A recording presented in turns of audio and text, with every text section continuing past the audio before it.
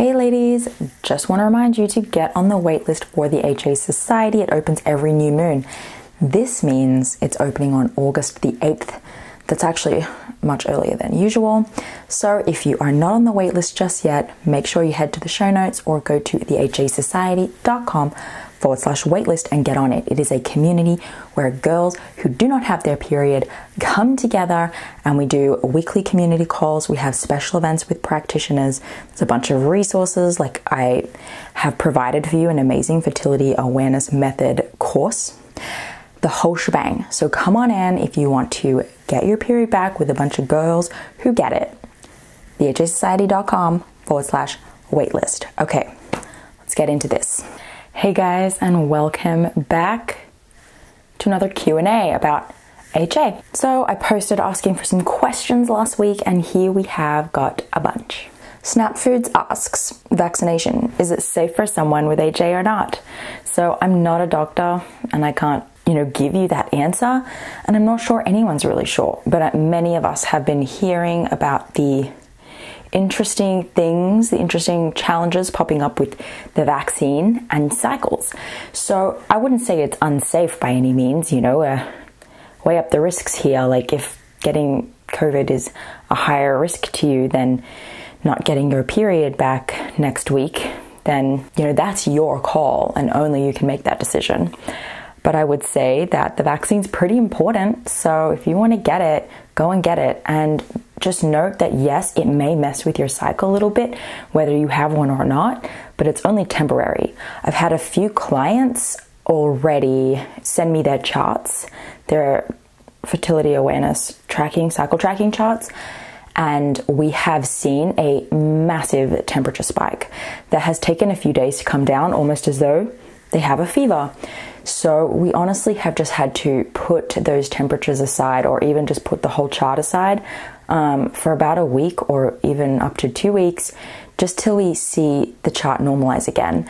So in terms of getting your cycle back or getting it back on track, you're most likely only setting yourself back a week or two, at least in trying to track progress. Then if you get the vaccine and you're trying to get your cycle back using the all-in method or whatever your protocol is, just keep going. Just take the vaccine, rest up extra, especially if you're not feeling good, and just keep going with the protocol. Elizabeth asks how to fully commit to recovery without going from one extreme to the other. This has been a huge topic of conversation for us lately in the HA Society, at least at the time of me filming this.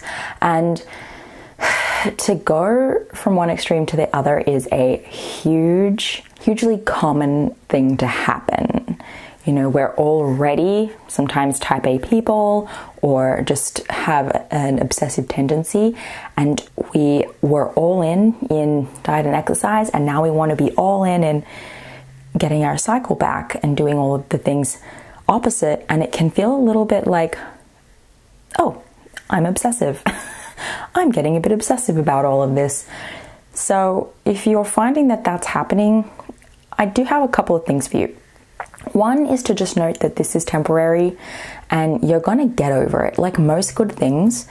And HA recovery is not as addictive as exercise and dieting is, because there is an end to it. When you get your cycle back and when things are back on track, you do stop worrying so much. And there is a part of you that remains forever aware of cycle health and the risks and always checking in on your cycle and making sure everything's okay. But that's actually ideal and normal. So I don't think it's necessarily wise to have the goal of getting your period back and then never having to think about your period again, or going back hoping that you'll arrive back in a time mentally where it's not something that you ever worry about. That's probably not going to happen. The level of worry you have versus just awareness is probably going to change, and you're most likely to be able to approach your cycle with a much less worrisome, nervous, anxious mindset.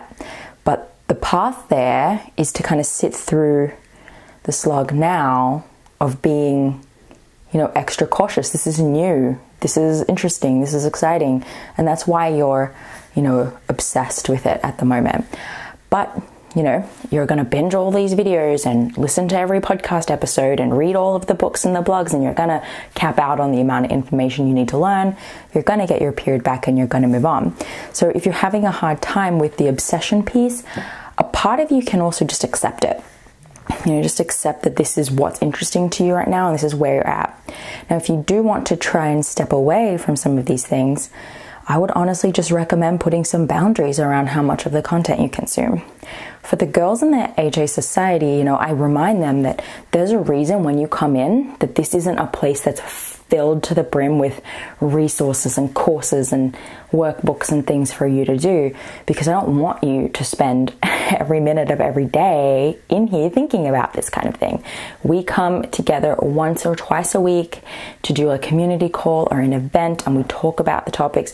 We recenter on what's important, and then we disperse again and go about our lives. And we're here for you to message me or to comment and get support from the girls if you have a particular issue coming up, like a triggering moment has happened, or you have a genuine question, or you have a doctor's appointment and you want some advice. So in that sense, it's great to have a place to go to get the information you need, but it's great to be able to walk away from it as well. So that's, why we design it that way, to stop people from being too obsessive about it. So if you're consuming a lot of content on the internet about HA, that could be a part of the problem. So winding back, weaning off of that, and introducing something else for you to be focused on is really important. I can't tell you how many times I've, spent every waking minute focused on something that I'm interested in, and then had a project come up, like at work, that's really involved, or a house, like a DIY project I need to do all weekend, and it pulls me away from the thing that I'm obsessing about. So I do recommend finding something to steal your attention away. Hallie asks, is it beneficial to stop all walking and exercise? Yes, it is. If you are trying to get your period back ASAP, the evidence shows that by stopping altogether, you're going to see progress sooner, most likely. Now, is it going to be extremely hazardous to stop walking and doing any exercise? No, it's not going to be extremely hazardous, but it's up to you and what you know about yourself and what you need to strike a balance that's going to work for you. Some people absolutely can get their cycle back and maintain some form of exercise, albeit probably very much reduced. But if you want to get your cycle back ASAP, I would recommend putting a complete stop to that kind of thing. If you're going to go for a walk or do some exercise, which, let's face it, it's a little bit unavoidable sometimes, especially if you're in HA for a long time. Like, how are you never going to go for a walk with someone? In that case, just make sure you're eating right before you go and right after you finish. If you are going to do some exercise at some point, eat before you start and after you finish. And that's the most important thing you can do if you're doing a little bit of walking or exercise during recovery. Constance asks, HA and bone health, why does it depend on the level of HA? Does the birth control pill also cause bone loss? So I'm not 100% sure what you mean by the level of HA. You either have HA or you don't. We do sometimes talk about the idea that you could just be closer to recovery than someone else is. For example, you might have more follicle development. You might have been, only recently diagnosed with HA and you had a period not that long ago and now you don't. And these things can, so maybe you mean like time spent having had HA, and why does that matter? So let's assume it's that. Obviously, just the longer amount of time that you don't have a period, longer amount of time that you have HA, the more amount of time you have had to experience bone loss. So, that's why that matters. And in terms of the birth control pill causing bone loss, I'm actually not a huge birth control expert. There are definitely better people to talk about the effects of the birth control pill, but we can say that, they're fake steroidal hormones and they're not giving your body exactly what the natural version will give you. And if anything, the pill is suppressing the hormones that are really important for maintaining bone density and bone health. So by being on the pill, you are not receiving, or your body is not receiving what it needs to receive to maintain healthy bones, to put it very simply. There is evidence to show that if you're experiencing bone loss and you have a history of resistance training like I did, you are less likely to experience the same amount of bone loss as someone who has HA and was a distance runner or someone doing aerobics. So I think that's really interesting about bone density and HA. But apart from that, if you don't have a period, you're probably experiencing some form of bone loss, but not everyone does, or at least not as quickly as others do. But yeah, it's something really important to keep looking into. Daphne asks, dating in recovery and during a weight gain phase. Although I realize that you had Jake. Okay, so Jake is my husband, and I have a HA podcast episode with him in it, and he talks about what it's like to be with me.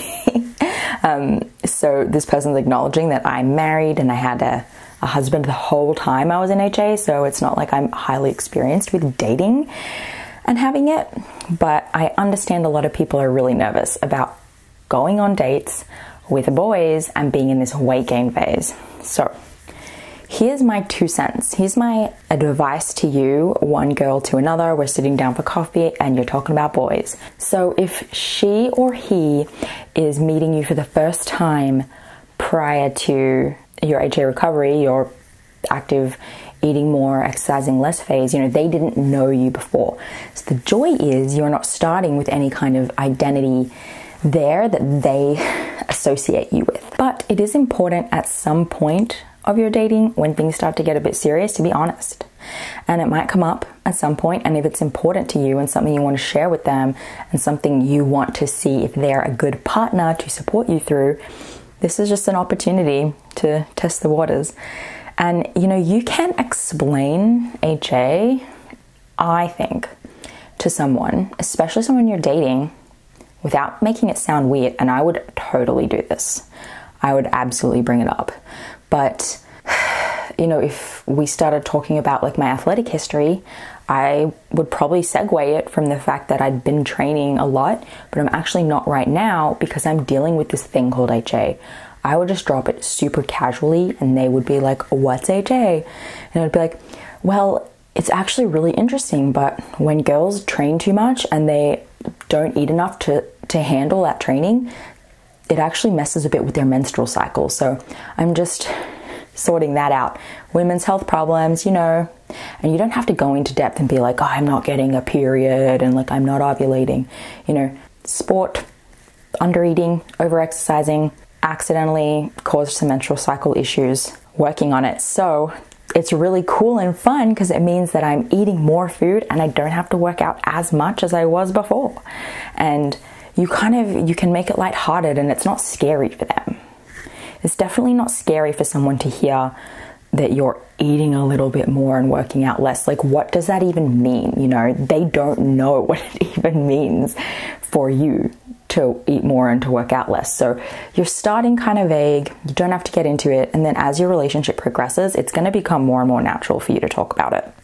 And when that time comes, right, when you're getting a bit more serious and maybe you're having a bad day and you actually need some support, you don't want to catch your partner totally off guard where they're like, I thought she was totally okay with this and now she's freaking out. So it is important to mention that it's hard work and that it can be emotionally challenging.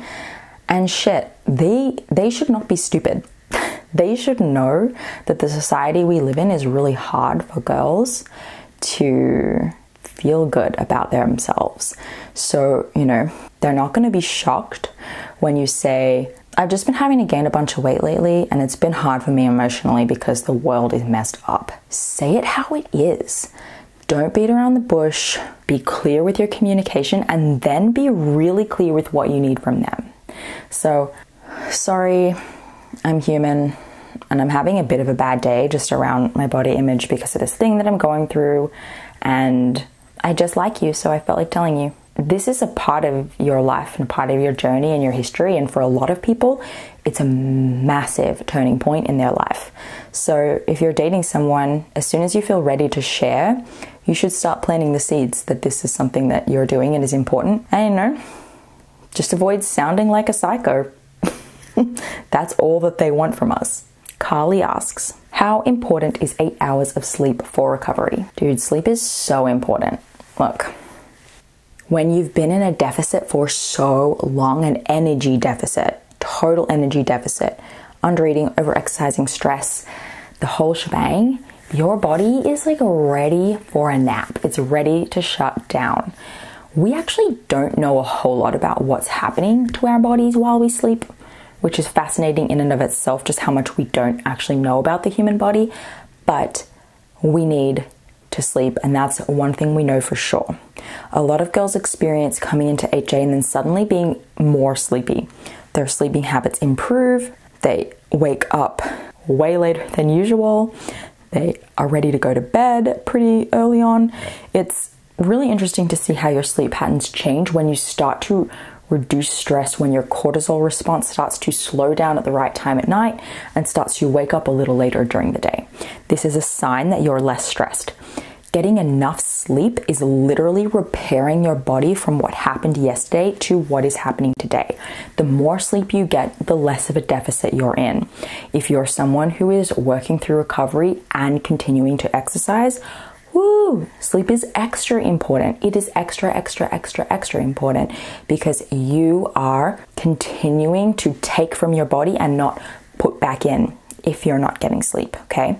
So sleep is a part of replenishing what you've taken from the day. It's so important. There's a great book called Why We Sleep. I recommend you read that book if you're interested in learning about why you need to sleep and getting the evidence for the amazing benefits of sleep. I'm not a doctor of sleep by any means, but I mean, it's just no question that if you're recovering from anything, any kind of injury, a broken bone, sickness, hypothalamic amenorrhea, sleep is where that shit gets fixed up. There's this really cool study where they took babies, for example, and they took babies who were going to have a nap and babies who they were going to sleep deprived from their usual nap. And prior to each, they showed a baby how to do something. Once babies are like over about 9 months onwards, you can show them something and they'll try to imitate it. So these scientists took toys and they showed the baby how to do something with the toy, and then the baby copied it, learned how to do it, and then they put half of the babies to sleep for their nap and the other half they kept them awake. And then an hour later or whatever it was, they brought them back in and they redid it. Like they gave the baby the toy and to see if the baby remembered how to do it. The babies who had the nap remembered how to do it immediately, were in a good mood and were happy to play with the toy as was shown to them. And the sleep deprived babies did not know how to play with this toy. They just they didn't replicate it. It was conclusive. And that's fascinating. It shows you that our bodies learn, adapt, grow, and get better and smarter and stronger while we sleep. And we see this evidence in all types of places, from athletic performance to academics. So it just shows you that when you're sleep deprived, you are underperforming and undernourished, and your body literally wires the signals it needs to signal while you're sleeping. That's why there's the saying that you should sleep on it and you'll get clarity. HA is a brain thing, right? It's your hypothalamus trying to send signals to your reproductive organs to release the hormones it needs to release to make things happen. So if we are feeding ourselves and we want to send the signal to our brain that we're safe enough to turn those processes back on, we need to do the work during the day, and then we need to sleep on it. And while we sleep is actually where the magic is happening. Yeah, sleep. That's it for today. If you have a question you'd like to submit, please follow me on Instagram. I ask for questions every few weeks, and I'll see you guys later. Bye.